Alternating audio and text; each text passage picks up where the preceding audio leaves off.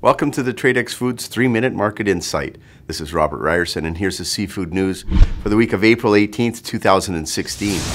Every week, we discuss seafood market trends and project where we think pricing and supply is headed. So let's recap a few of our recent recommendations. Winter storms at the end of January indicated short supply of tilapia after Chinese New Year, due to the species' susceptibility to temperature drops. We forecasted a 10-cent price increase by March on IVP tilapia fillets, which was met and surpassed by recent quotes for April. 3 to 5 ounce fillets have climbed since December up to $2.05 a pound in Seattle. This time last year, we saw pricing drop steadily for 9 months after the market was saturated, which doesn't appear to be the case this year. As the fourth most consumed seafood in the USA, domestic demand for tilapia is still strong. At the beginning of the year, it looked like Pacific cod harvest would be slow and that small-size fish should be anticipated. Now that A-season fishing has ended in the Gulf of Alaska and the Bering Sea, we have a clearer market picture. First of the season harvests were weaker, but the Gulf of Alaska catch totals as of last week were 31,600 metric tons, up from 27,700 metric tons in 2015.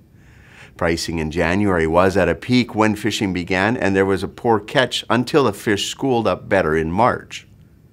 Seattle pricing for 16 32-ounce fillets ranged from $3.95 to $4.15 a pound if you can find truckload offers, and 32-ounce fillet offers are in the same range, but volume buys are non-existent.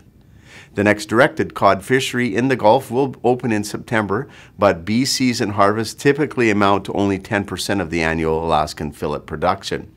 So we could see pricing creep up higher in the coming months as inventories clear. Of course, we can't be right every time. Chinese processing plants advised a 25% drop in Atlantic Cod raw material pricing after Chinese New Year because of weak demand, especially in the EU. However, raw material to date this year still remain at the highest we have seen in a while. Finished goods are around $3.25 a pound in Boston on loins, with inventories high after a sluggish Lenten season. To wrap things up, our Tradex Live offer of the week is for 16 32-ounce single frozen Pacific cod fillets. These are shatter-packed, 3x15 trawl cod in the Gulf of Alaska and available in Seattle for $3.95 a pound US. Click or tap the icon above to view this offer. Thank you for joining me for the Tradex Foods 3-Minute Market Insight. This is Robert Ryerson. Buy smart and eat more seafood.